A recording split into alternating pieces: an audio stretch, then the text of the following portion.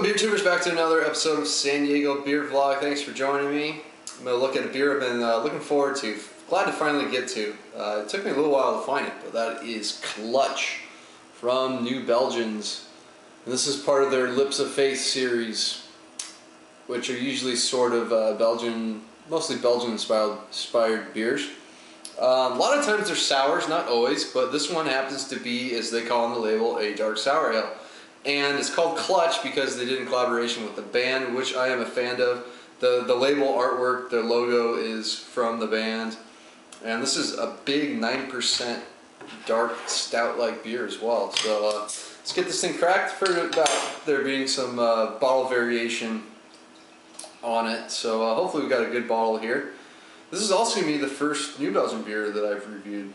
So I did have a taste of this at a party, but I had quite a few beers, so I didn't get a very, accurate opinion of it. But pours.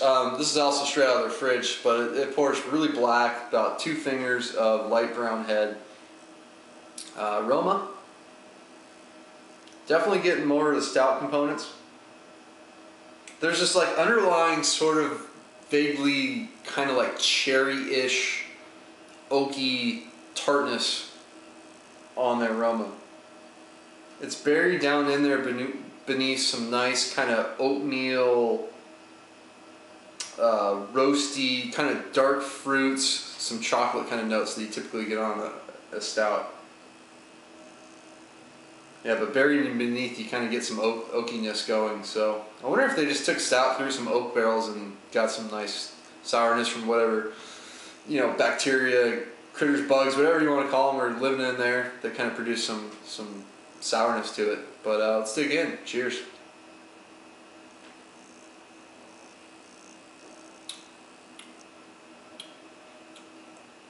Okay, up front, I do get some tartness.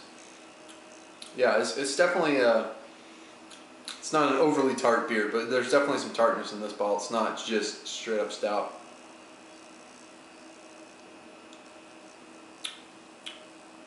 First sip, I get someone that kind of follows the nose. The body seems lighter than I think the nose indicated. Just some of that sort of mild lactic, acidic note up front. Vaguely kind of cherry, kind of brighter fruits, kind of berry notes, kind of that kind of tartness. Then it kind of goes into stout mode. But very briefly, it's very quick on the palate. Maybe it's too cold right now to drink it. I just pulled it out of the fridge, like I said, so probably we're going to let this thing warm up. And then it finishes with actually quite a bit of an alcohol taste. I definitely feel that 9% and taste it at the very end going down. As you can see, the head's just fizzling away on there as you expect. So you can tell there's some, it's more acidic than a normal stout because that head's just about gone.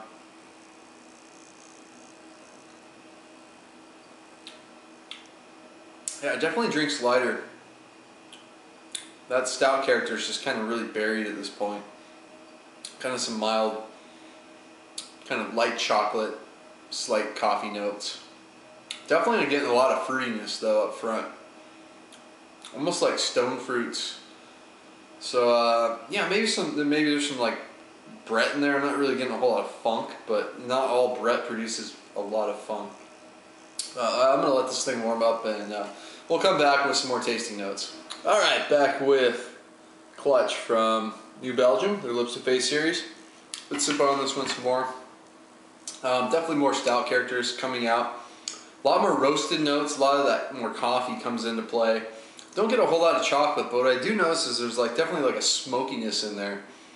Kind of get that burnt kind of smoky note. Bit more oak tannins kind of come into play.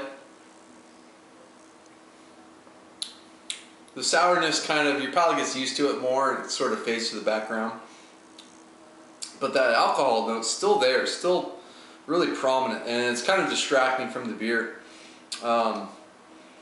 Maybe if the beer had more mouthfeel, it might be more tolerable and more flavors going on, but it's kind of distracting because it drinks really, really light. And I was looking up on their website during the break that it's 80% stout blended with 20% dark, sour dark ale. So that kind of makes sense that there's not a whole lot of sourness character. I kind of wish maybe they would have blended it a little differently, blended in more sourness. I don't know, because there's a good amount of heat on that 9%.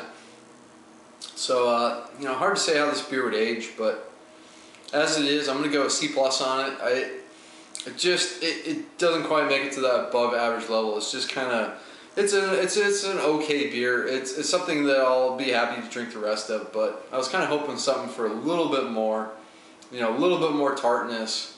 And I've had a lot of 9% beers that don't drink like 9%. This one definitely, it drinks actually like a bigger beer because of that heat. So, and I don't know how well it's going to age to kind of age that alcohol notes out of it. So hard to say, but C+ for Clutch.